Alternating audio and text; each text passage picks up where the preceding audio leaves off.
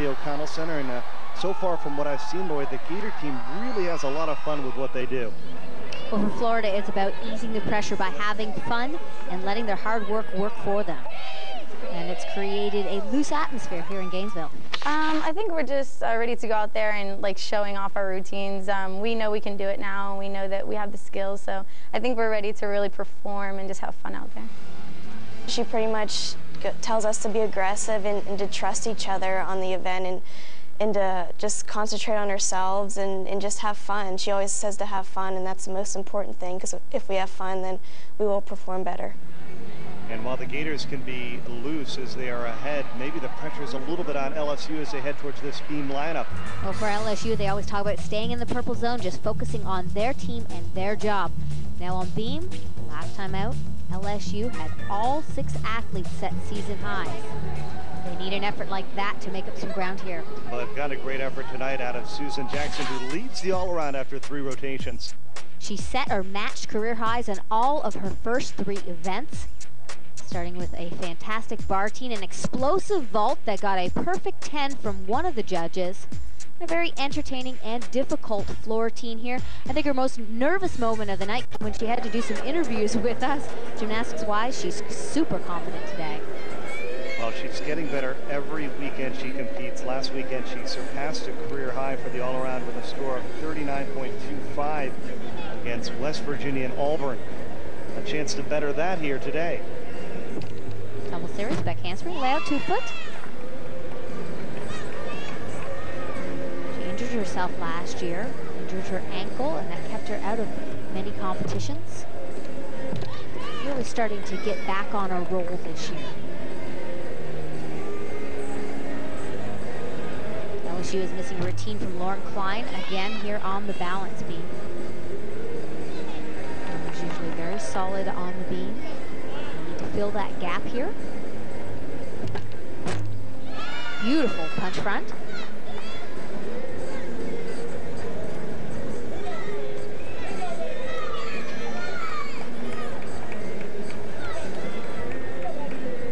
A little extra time before her dismount. Focus, trying to gain the strength and energy to do a difficult double back, stumbles on the landing, got a 2/10 deduction there. Solid throughout the routine, a little difficulty on this big E-level dismount. Double back, she almost hyperextends her knees and pushes her hips back on the landing, which can be very dangerous actually. She holds on to couple 10th deduction for the steps. But overall, a nice night for Susan Jackson as she finishes with a 9.750. As we look at the floor lineup for the Florida Gators. Watching Florida in warm-up, I was so impressed with their depth and difficulty of their tumbling. They've also worked with a new choreographer, Jeremy Miranda, this year, so we're going to see a little bit of a different style in their choreography. Nicola Willis will begin for the Gators on floor. It's just her 4th floor appearance of the season. Of course, this is a very important time as you're trying to tweak that lineup and get everything set for where you want it to be at SECs and, of course, NCAAs down the road. Absolutely. It's so important to finally solidify that lineup, because then the athletes know what to expect every weekend. They know the events that they are needed on and will be competing on. Opening pass, a double layout, holds it in bounds. Every gymnast from Florida mounts with an E-level skill, which is the most difficult level in college gymnastics.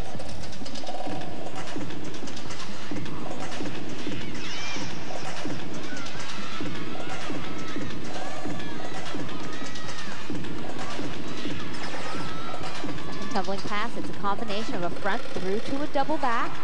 Another strong landing.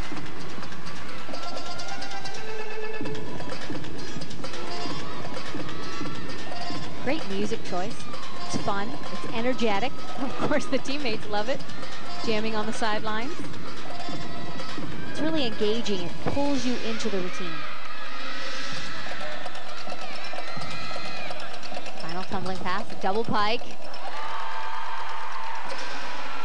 Most impressive routine, fabulous difficulty, and very entertaining in the dance choreography as well.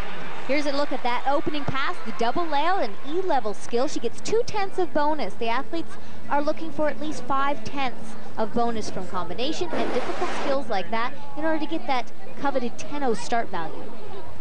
She matches a season best, a 9.925.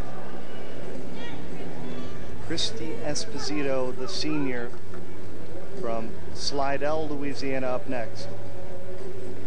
She's a 3-time All-American on the balance beam.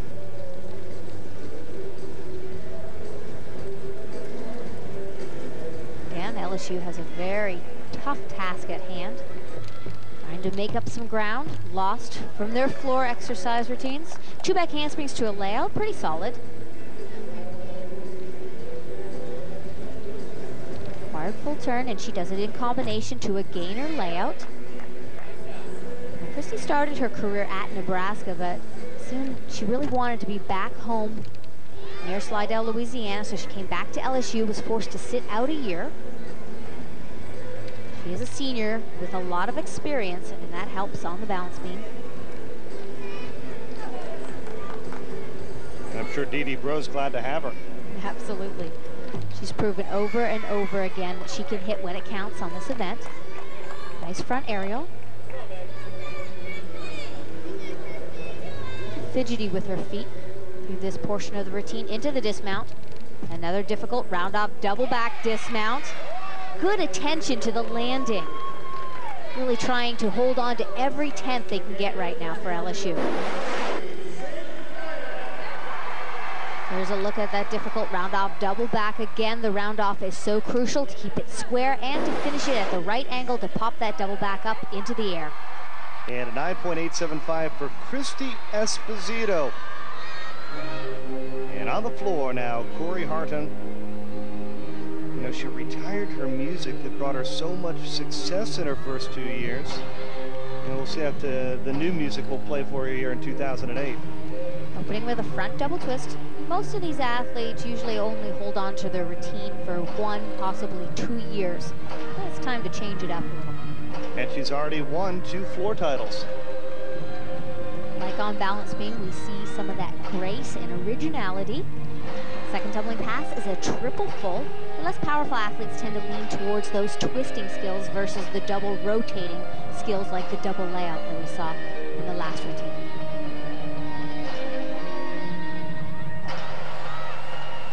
And known for her grace and flexibility, she has a strong background in ballet. It was taught to her by her first coach.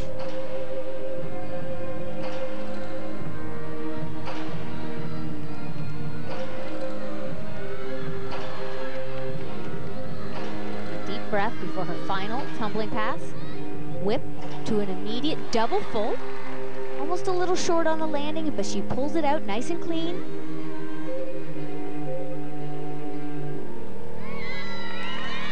Again, a really gorgeous routine for Corey. Gator's getting better by the routine. We've already seen a number of career highs tonight. On the second tumbling pass, take a look at where the feet land. The judges want to see all 3 twists fully completed. She does a pretty good job here, very minimum of deductions. Not a career high, but a season best, 9.925.